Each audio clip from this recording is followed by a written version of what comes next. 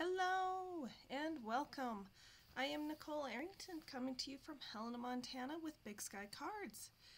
And I am here to show you how to make a St. Patrick's Day shaker card. I've got my little inside shakes that we'll fill up along with these other items. But the first thing I wanted was some St. Patrick's Day paper. And right now I wanted shamrocks, and I wasn't finding any. So, as a lot of us have done this year, is we make do with what we have. And so I figured we would make it. I figured out a way to make it from the stamp sets I own. And so let's go ahead and get started. I'm going to set those aside. I'm going to get a piece of basic white cardstock. And I'm going to put it here on my stamping mat. And then I'm just going to fold this in half because it was just too big and I was stamping off of it. And let me tell you, I made some boo-boos because that's what I do. But you know, no mistake's a bad mistake. Alright, so the first thing I did is I took this 4-petal flower from Pretty Perennials because, let's be honest, it makes a beautiful shamrock. And let me put it. Okay, so I took it, and that's why I'm using the stamp mat, is because I'm using a polymer stamp. Let me move those aside. Alright.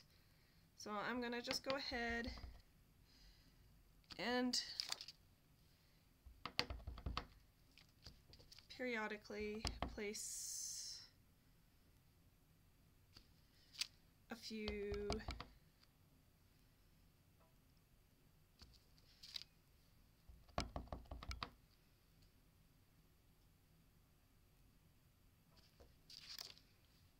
of these. And even just hang them off the edge. I know I'm not typically the type that likes doing that, but I mean, it makes the paper. Let me clean off my stamp.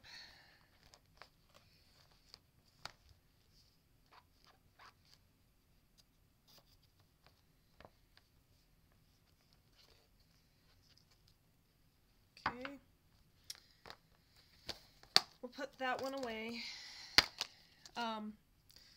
And when you make your own pattern paper, you really want to go from your largest item, and in my case, my largest item was that, and then move to your next largest, and so on till you get to the very smallest item. Okay, now, my next largest item, believe it or not, is this little heart, but I am going to stamp 3 of them together to make a shamrock. So, the larger flower petal, the 4-petal flower shamrock, was stamped in Granny Apple Green.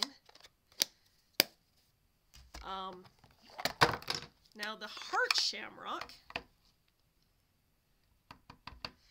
I'm going to stamp in Garden Green.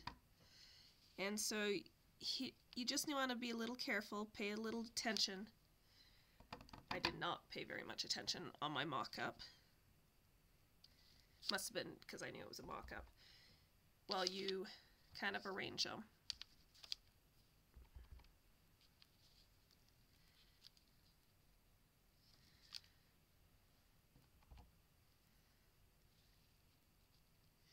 Oops, that didn't look very stamped.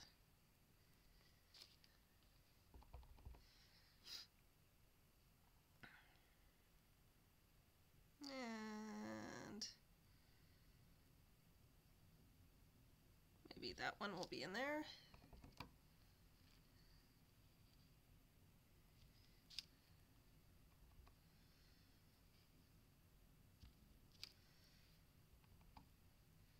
And this is just a look-see-loo game. How does it look to you? Where do you think you need it? You just kind of fill in. And the beauty is that If you don't like quite the look, as in when you got to where you thought you would be with it, you can always add more. Nothing to say can't add more. I want one there. I guess we'll just fill in with stars. We'll do that.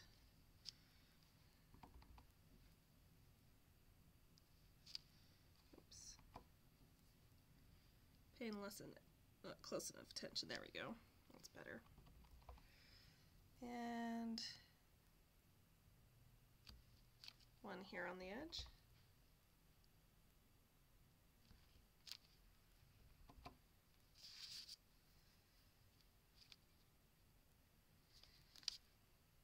Alright, let me clean off the stamp, put it away.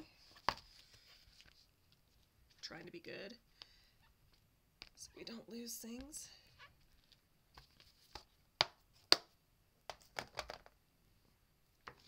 Okay, and I'm going to get out the little pretty Perennials. There's just a teeny tiny stem, and I'm going to make stems on both my shamrocks.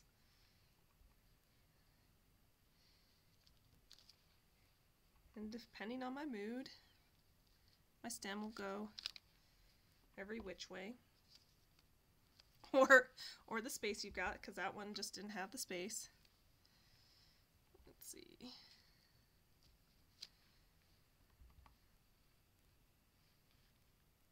Like that there. And I like that there. Alright, let me clean that off, and then I will do the same thing with my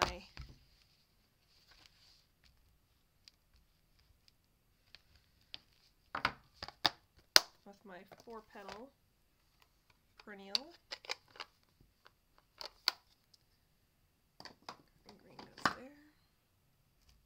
Let me get that to Granny Smith.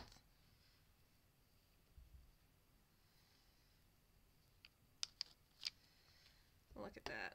Turn it upside down, turn them sideways, because they are falling shamrocks. They can do whatever we want them to do.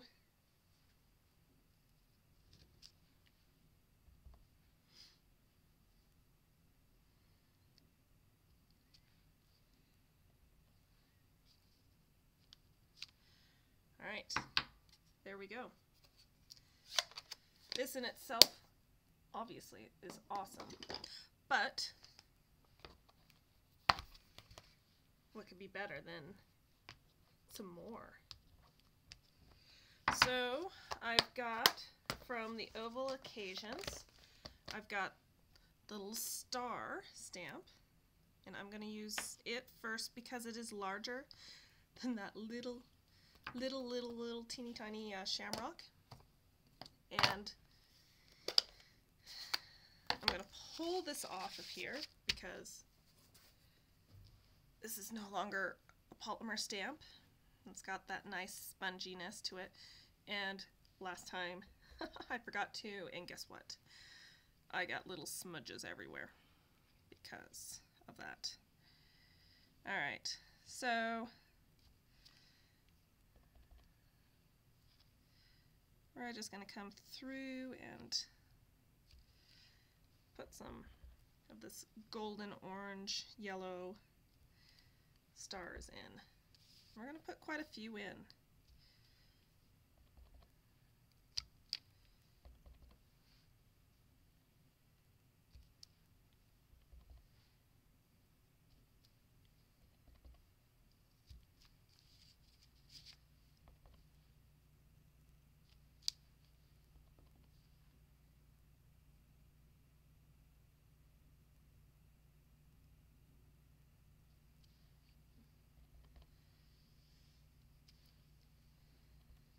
Few off that page there, maybe one here.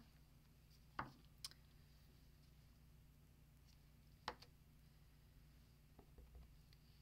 don't know. I could always come back if we need more.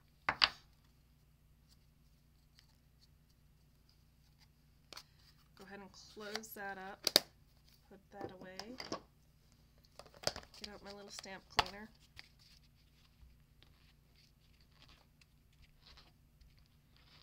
Looks like I need to clean that again. This guy's just great. He does such a good job. But again, from the Ovals Occasion, I'm going to use the little shamrocks.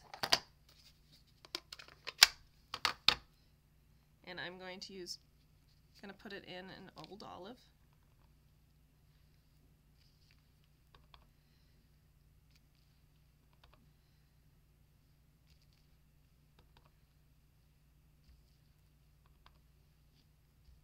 Just kind of any place I think we need some more.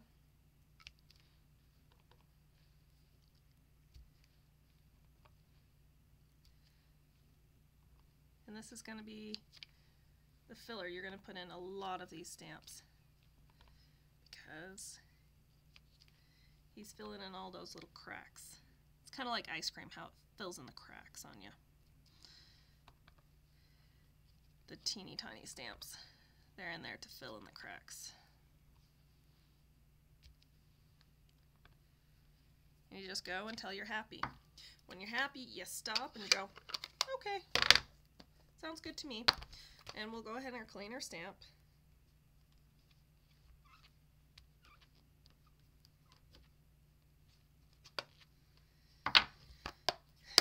And I will set that aside.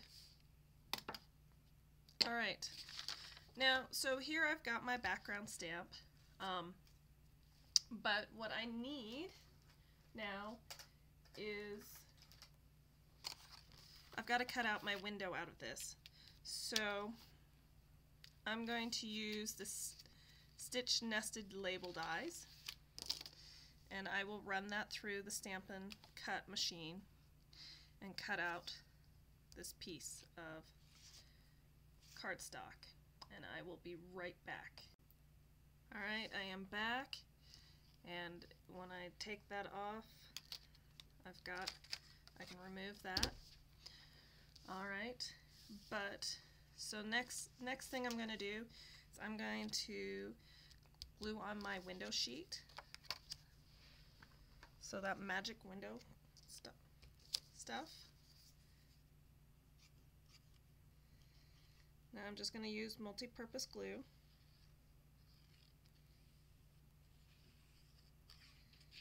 From my fine tip bottle. And I do like that fine tip bottle because then I don't put too much glue down because I'm notorious. I was really bad at that. And then getting icky sticky messes. So my life is so happy with that. Alright, I'm going to kind of let that dry for a minute, for a brief moment, and I'm going to get my cardstock ready, and by doing that I'm going to take a piece of 8.5 by 5.5 and score it at 4 1/4. Take my bone folder,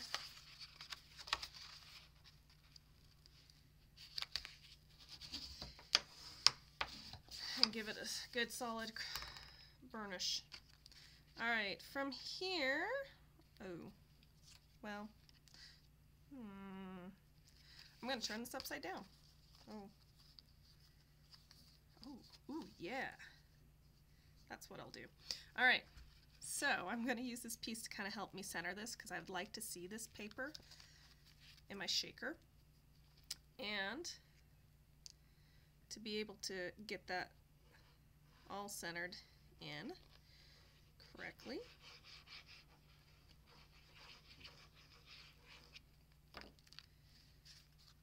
I'm going to use this and I'm going to turn it upside down.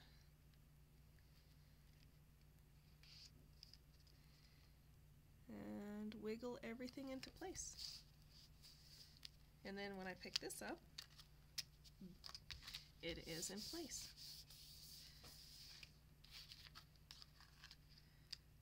So like that. Alright. But here comes the big deal. How am I going to do this? So the big deal is I need to be able to get this so that it has a little bit of raised edge in order to put my shaker stuff in it. So I have the adhesive foam strips by Stampin' Up, and I'm just going to take one, I'm going to start off with one, and just put it around the edge of my card. And I believe the beauty of them is that they just bend. They bend to the direction you need them. You need them to move a little. They just do. Everything that I've watched. Just keep on wiggling it. Perfect. I mean, because the really big thing about a shaker card is that you need, wonder how I can do this without, you need a really good seal, because otherwise things fall out. So, alright, now I need my scissors. Give it a little snip, and then I can squeeze that down.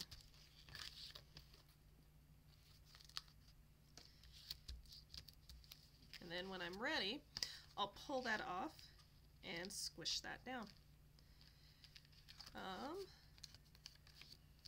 What I was going to do was I was going to use pop dots, but they're not as thick. They're about half as thick, which are nice things. So I wonder, can I do 2 pop dots and get the right?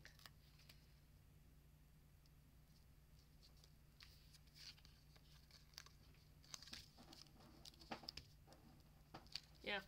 Alright, so it appears you go with 2 pop dots.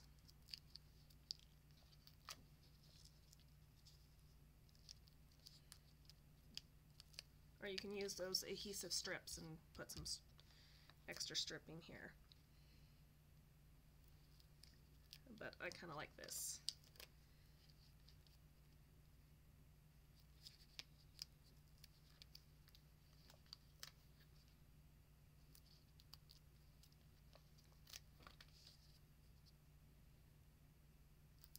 Alright, so I think I'm ready to adhere this to the front of my card. But before I pull off all those stickies, I need to make sure I get my shakers in there. So there they are. I've got some 4-petal little flowers like this, and that goes to the pretty Perennials bundles. And then I've got some little shamrock looking guys, large and small, and they come from the Arrange a Wreath bundle.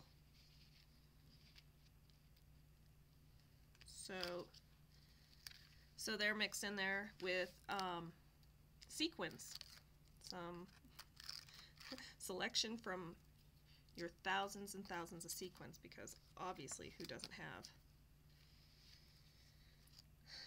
buku bunches of them. Other way around, you go there.